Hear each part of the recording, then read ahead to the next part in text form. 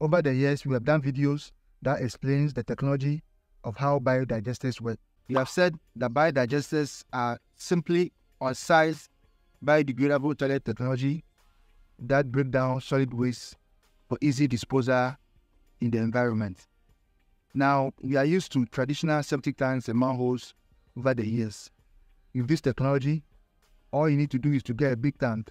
The human solid waste and the water are all together. So sometimes it can be 6 months, it can be 1 year. If you're lucky, it can be 2 or 3 or 4 years. A truck will need to show up in the house and come and take this solid waste into a place where it can be disposed of. Now, we've come to realize that it was a big problem, and it's a big problem in our part of the world. So when the biodigesters came, then it became a game changer for all homeowners. The history of biodigesters is not clear in Ghana, but what we do know is that they became prominent in 2014 during the famous cholera outbreak that killed over 100 people. During that time, the World Bank recommended this technology to us as a country to adopt. And ever since, they've become the game changer in terms of human waste disposal in Ghana. This is Dreamhouse Biodigesters. If you are new here, consider subscribing. Give this video a thumbs up and leave a comment below. Another thing I need to explain about biodigesters is how do they work. Now, we have said that biodigesters basically is a biodegradable technology. Biodigesters simply work by having layers and then filtration system and then a soak hole. So human solid waste come on top of the digester through the flush units, and then there's rapid separation of the wastewater from the solid waste.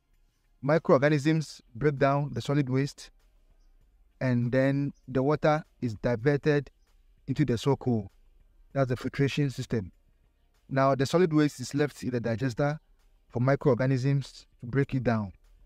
After a couple of years, it can be easily disposed of, either for gardening purposes or easily disposed into the backyard of your house. There's a filtration and there's porous, so everything breaks down. Biodigesters use soak hole. Normal septic tanks, we call them soak away. With biodigester, you don't need a 4x4, 5 feet depth block constructed soak away. You need a soak hole, which can be a round circle-shaped diameter, 3x4 depth, depending on the depth and the size of the biodigester. So if you have a 3 feet depth biodigester, all you need is a 5 feet depth soak hole, which can be done with rocks and smaller stones. Some people also use blocks to do the soak hole, and then they put a plastic sheet, a recycled plastic on it, and then you cover it with the top soil. People also are told to secure around their digesters, especially the soak hole, just to ensure that the wastewater that's going there is in a good shape and it does not affect the whole technology. Fact 5 about biodigester is the disposal or their remains and how they are disposed of. We say biodigesters are disposed of in 2 different ways, depending on the materials that were used. If you use the wire mesh and the fiber net and organic soil, the time will come you will have to remove all these biodegradable materials and dump them under a garden, a plant, or simply dig a ground, about 2 feet ground, and bury it there.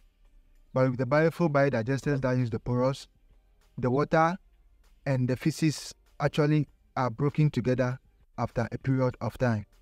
That's with the biofuel biodigesters. So there are 2 different ways of disposing of solid waste depending on the type of biodigesters that is done by a constructor for you.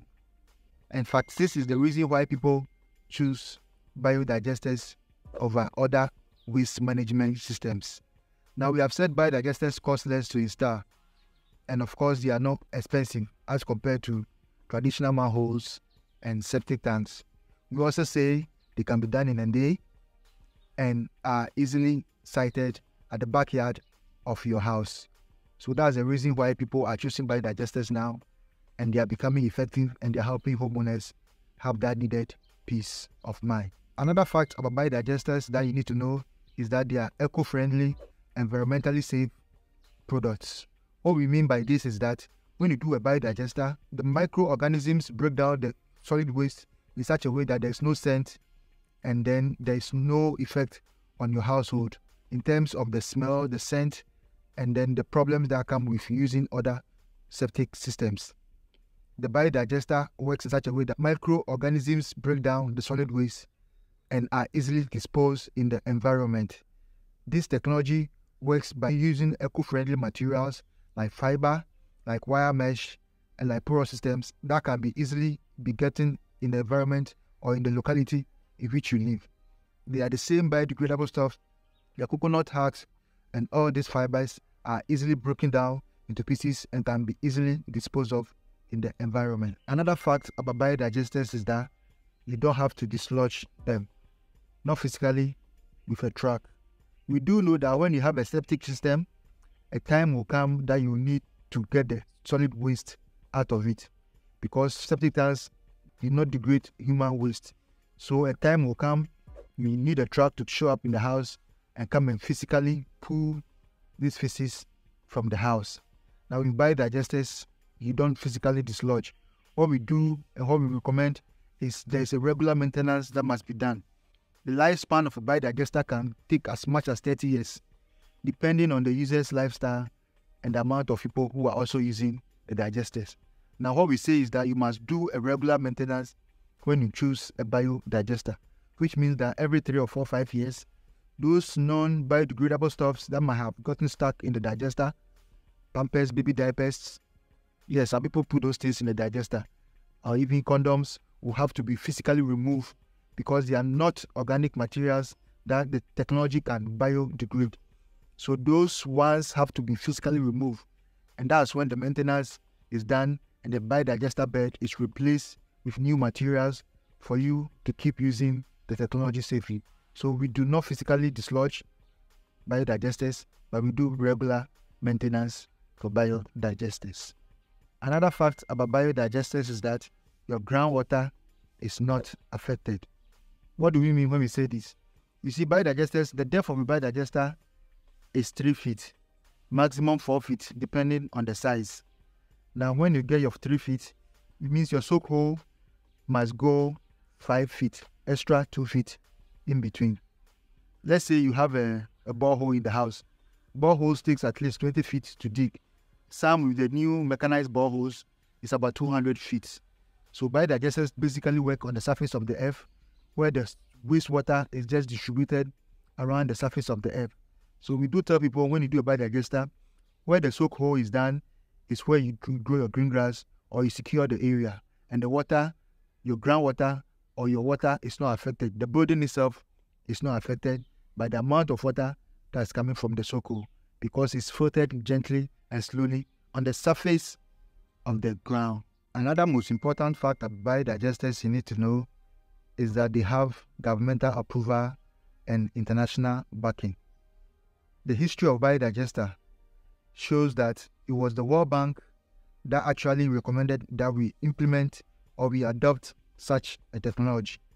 So biodigesters that are being constructed in Ghana now have the assemblies backing them. In fact, the assemblies are implementing some parts of the government's policies where low-income houses are supposed to get reduced prices on biodigesters that they install. So the assemblies are physically involved in the installation of the biodigesters in Ghana or in Accra, particularly in some parts of the municipalities in both Accra and Kumasi and Tamale. So biodigesters do have governmental approval, they have international backing, and they are being supervised by the local assemblies in Ghana. Biodigesters also have Environmental Protection Agency's approval. That's the EPA also gives approval for biodigester construction through the approving of the effluent level, that's the water that's coming from the digester, and making sure it's tested and it's fit to go into the environment or to go into the ground. In some communities, biodigesters are allowed to be dropped in gutters because they cannot do a soak away. Environmental Agency, that's the EPA, approves of such disposal of wastewater in the gutters in some parts of the community. What you must do as an installer in this situation is to get bottle, go and fetch the wastewater that's coming from the house, take it to the Water Research Institute, and have the effluent level tested for you. This can be given to the homeowner to keep in the house in case there's a problem. They can show that the water or the wastewater they are disposing into the environment is safe for that purpose.